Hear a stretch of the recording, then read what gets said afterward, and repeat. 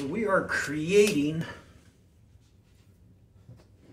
anthropomorphic monsters from the human face. So I have the video up of how to draw this face simplified, and we're going to use this to start doing the drawing. So you follow the same process as before with the simplified human face. I'm going to grid.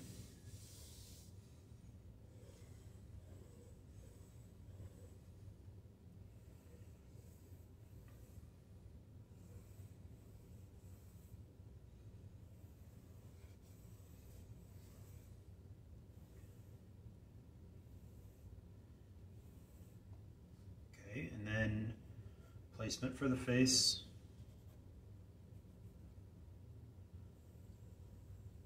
And if you need a refresher on this, you can look up that video again.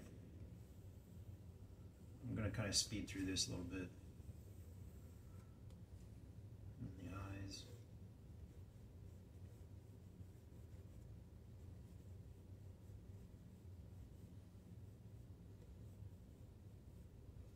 Nose.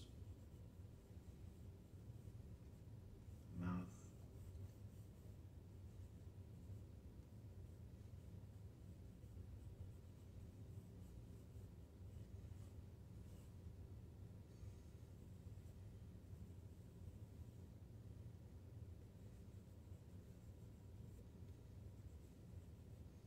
Hairline.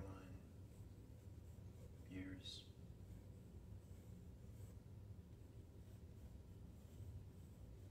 Again, that video is up, so if you need to watch that video before you do this so you can understand the proportions and everything, you can do that.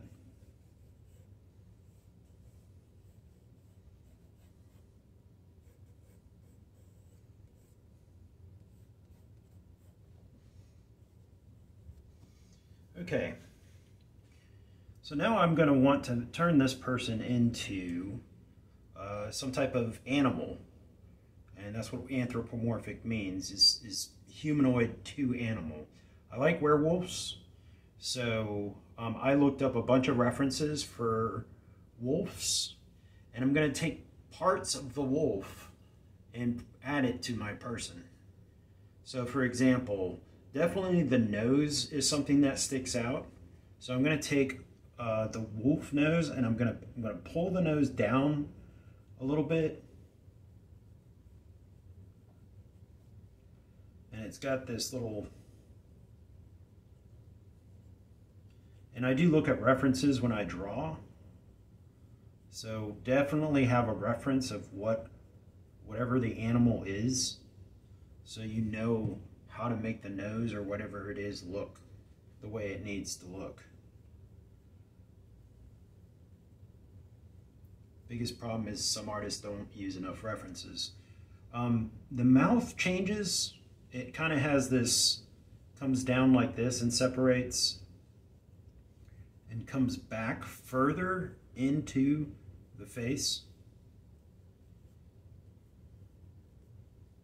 And kind of comes down and makes this shape.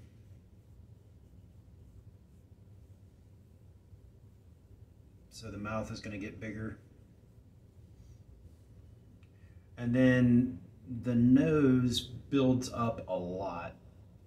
So if you think of like a dog, the nose gets built up like a bridge.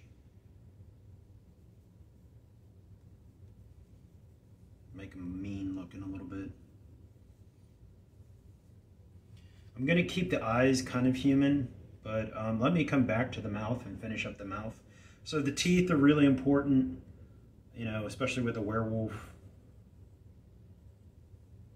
You know, they start getting more jagged.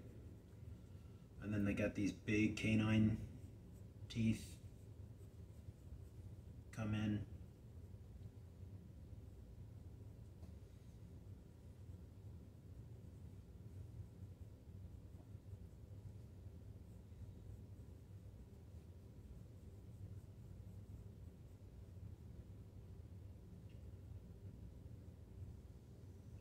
when I'm drawing, I do, again, I can't stress enough, looking at your material and drawing it. And I've drawn quite a few wolves.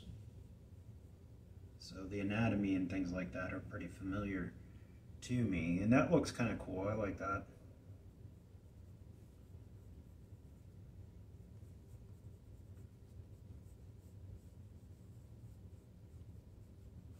Maybe point the chin a little bit more and bring it out. So like elongating the face like a wolf.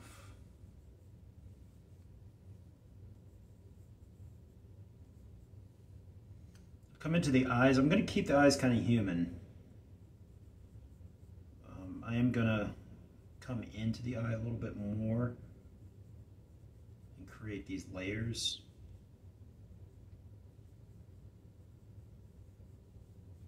But the eyes are really, I mean, if you want something to look kind of scary or mean, the eyes are really important to like that menacing kind of look.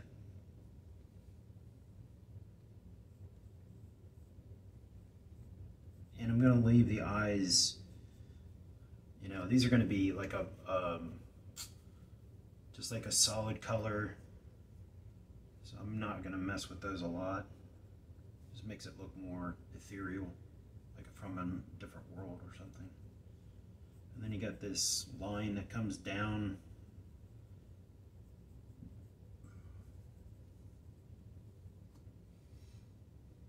Ears, definitely. You know, especially with the wolf, you got the ears that come back. Point. So I'm going to augment that. You know.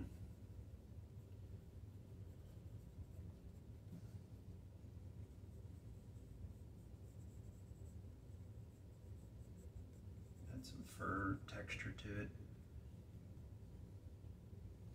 And then the hair is, so with wolves, they are, I mean, the fur is just everywhere. So I'm going to make the widow's peak kind of like the mane of the wolf.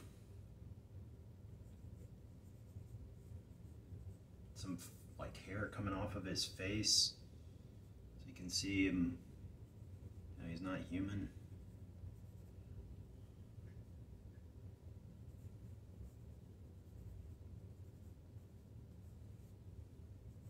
Gives this nice shape to it too, more of like a wolf. And then bring that fur back.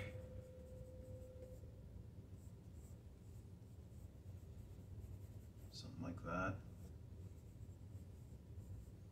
Now maybe it's two tones in between. It's like on the wolf, something like that.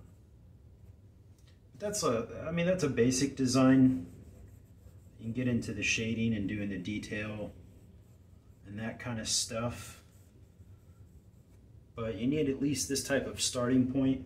And this is really for my special effects class, 3D special effects, because we're getting into this.